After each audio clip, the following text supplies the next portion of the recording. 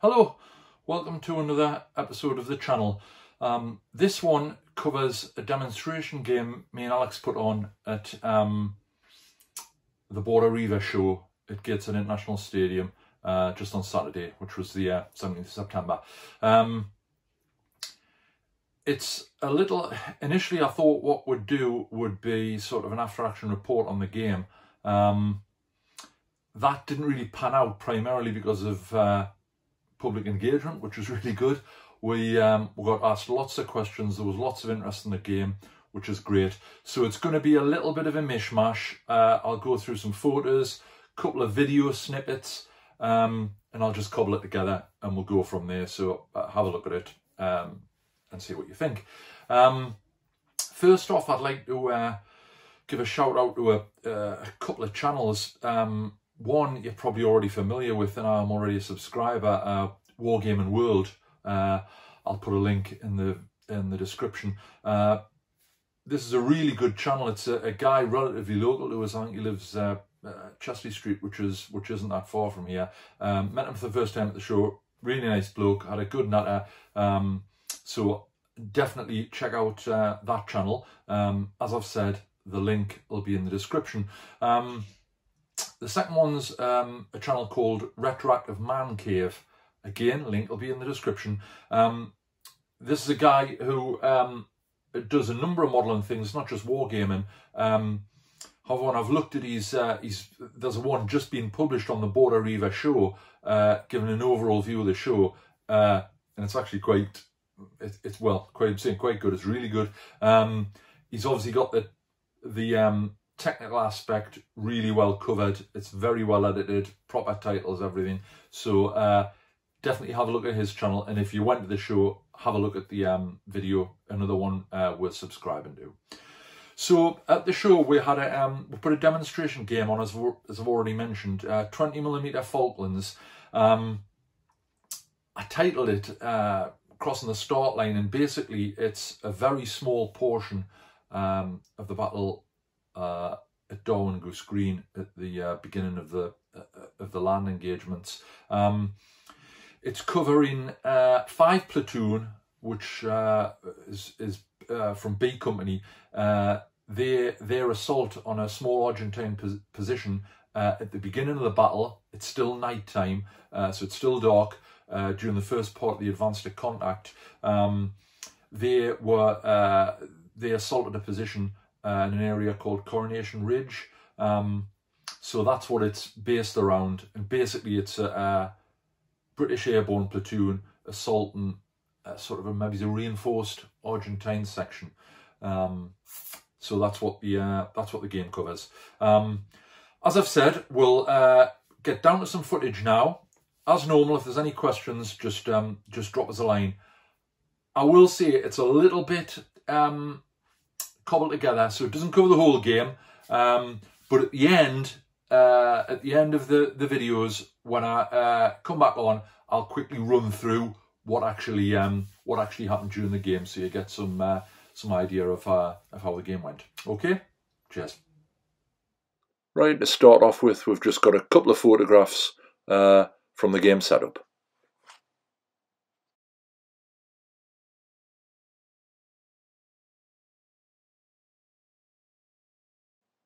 Right, so this is an overview of the table, just basically on setup.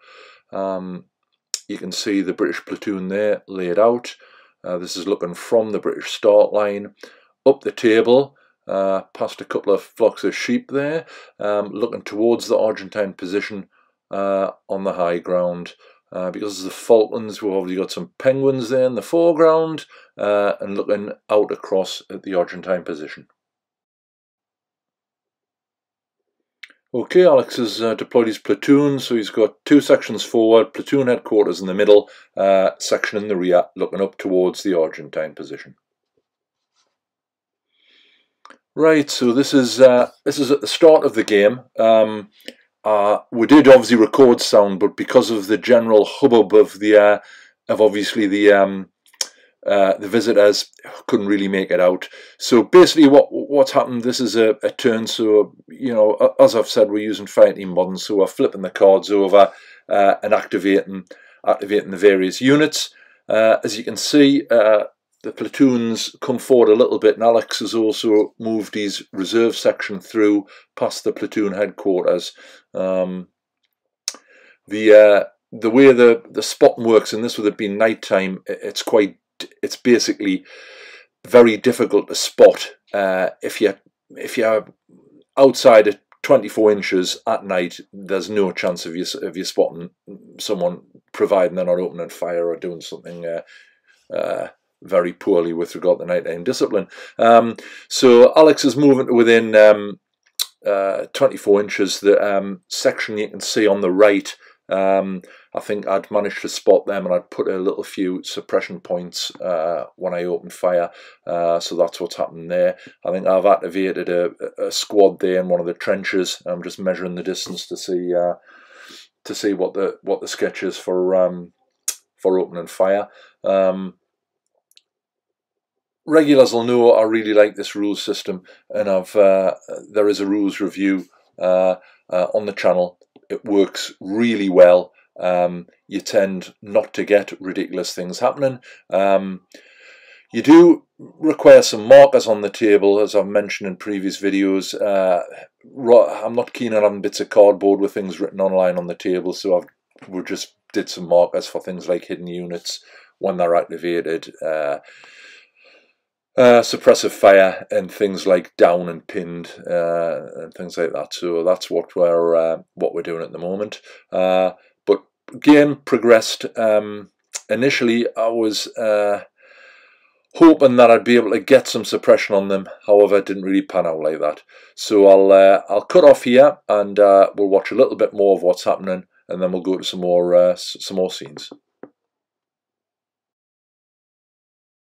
Right, and what we've got coming up next are some photographs. The first one is when I've initially opened fire on Alex's section, and you can see there I've put 7 suppression points on him.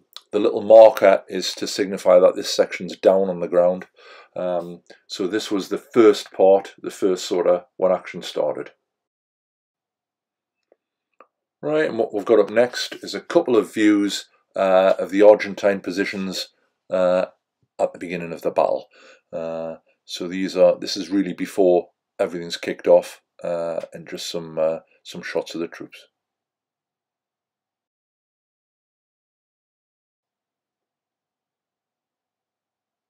Right, and here we've got a shot of my Argentine machine gun team with masses of suppression on them when Alex has hammered them. Moving on, this is his section closed right in.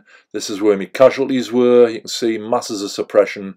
Bad day for the Argentines. This is another view. You can see the amount of suppression there. You got 17 suppression on 3 men. However, they were all casualties anyway, with the result of the very effective shooting from the British section.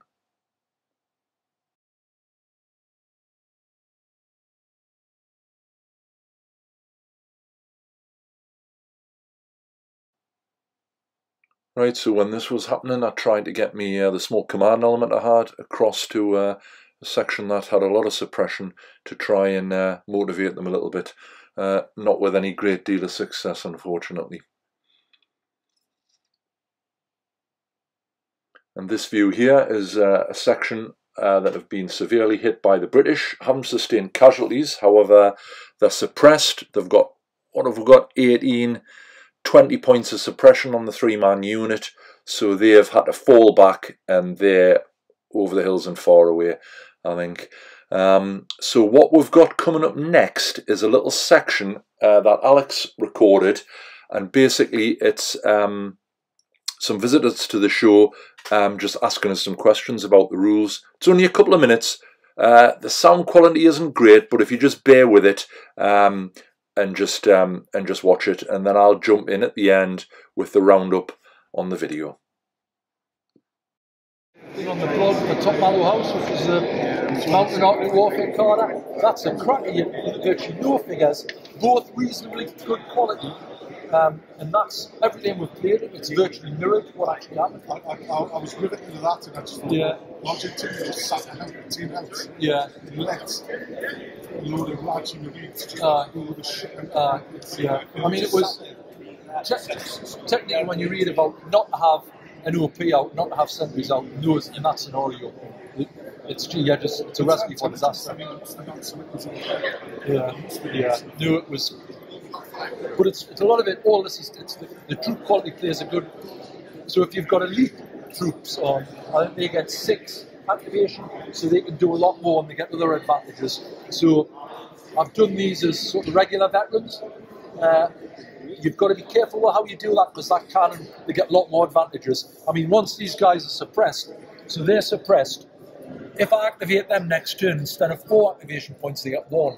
So all they're going to basically be able to do is get rid of a point, and they've got so many that they're knackered. They're going to be away. They'll be away next turn. How many troop types is that? They've got like a basic insurgent type who isn't trained. There's then like tier 1 insurgents, so that would be maybe Al Qaeda in Iraq, Samoa, a bit more disciplined, a bit more motivated. Conscripts, regulars. You can vary that with putting a veteran quality on them. Then you've got elites. But when you look at the rules, it's easy to adjust. So if you're doing it, because elites well, the way I look at it in this scenario, you're looking at maybe 22 certain units in 3 parada patrol section. Patrol company you are very switched on. Maybe it's them. Indochina, you're looking at maybe it's Foreign Legion paras. You could possibly do that. You've got to suck it and see. So if you want, play a game and see how it plays out. See, I mean, to me, it should have been. Right. So there we have the footage. As I always say, it's normal sketch. If you've got any questions at all, drop us a line. I'll do my best to answer them. If you enjoyed the video, please like it. If you're not already a subscriber, think about subscribing. It gives me and Alex a little bit of incentive to keep pushing them out. You can do that through the main channel page, or alternatively at the end of the video in the bottom right hand corner there's a small button displaying a 20mm Modern Empress British infantryman. You can click on that and you're subscribed. So the battle basically, as I mentioned, and as you've probably picked up from the images, we had a British platoon which Alex was controlling. So he had 3 sections in a platoon headquarters, and I had a reinforced Argentine section on the high ground. It was night time, so obviously the spotting becomes a lot more problematic. Alex arguably quite rightly did a standard British Army platoon advance, so he had 2 sections forward, platoon headquarters in the middle, section and reserve at the back. Didn't actually manage to spot him until he was basically, I think it was about 24 inches away, which is, in this system that we use, Fireteam Modern, that's probably as soon as you're going to be able to spot them, given the dice modifiers. So anyway, I spotted, from my perspective, I spotted the right hand section, open fire on them. My plan was to basically use suppressive fire to try and get some suppression points on them and slow them down. I wasn't confident that my section of Argentine conscripts were going to withstand a platoon attack from Fire Platoon 2 Para. Anyway, so I got a little few, not masses of suppression on him. It didn't have a massive effect. And then what we had, once he started to spot us, using his fire and movement, he started banging away. Initially, he opened fire on the, had a GPMG machine gun team, which he absolutely hammered with suppressive fire. I think he put something like 20 suppression points on them, which was basically, they were then classed as being under fire. They were also classed as suppressed. and they had to do a morale check, which they failed, causing them to fall back. So they fell back about 8 inches. This was the normal run of events, and a couple of my sort of fire teams on the on my left flank, you gain hammered with suppressive fire, causing them to fall back as well. And to cut a long story short, I ended up with three casualties, and basically probably 3 of the 4 fire teams had withdrawn, and the 4th one basically surrendered. They'd obviously had enough. Other than a lot of suppression points, I didn't manage to inflict any casualties on him. Now, a lot of wargamers will think, what? There's no casualties. My view of Fireteam Modern, one of the things I really like about it is that you get realistic results. The results that were had there during the game virtually identically married what actually happened in the engagement. Units, particularly conscripts, aren't going to fight the last man. They either withdraw, bug out, or they surrender. And I thought the system, on a personal note, worked really well. So that's what the sketch was. It'll definitely be worth, when we're getting the new house, when we get the new wargaming den set up, doing a proper after action report on it, like we did with Top Mallow House, and that'll give you a bit more flavour. But certainly for the future, big shout out to the organisers for the Border Reiver show. Very well organised, really well done. It's a small show, but it's a nice show, nice atmosphere. So if you're up here next year, I'm sure there'll be a show on next year. Please drop in. Okay, so that's it for now. Thanks very much for watching, and we'll catch you next time.